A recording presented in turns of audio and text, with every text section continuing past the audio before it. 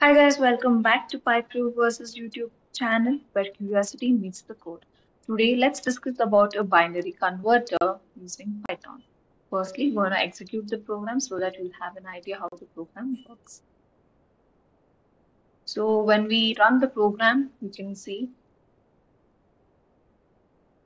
a box appears. Let me just enlarge that. And there's a place to enter the number and a button called convert to binary, and then you will have the value of the number in binary format. Now let's just take a quick look at the program so that you'll understand how you can do a binary converter. So here importing Tkinter and specifically for the message box module for showing the messages, we define a function called convert to library. When called, it retrieves the text from the entry box, converts each character to its binary representation using the ASCII values. And next, we add a label to prompt the users to enter text and enter widget.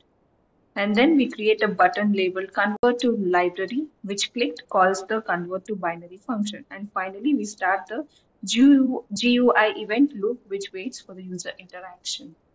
So thank you so much for watching. If you have learned something, please do like, share, and comment.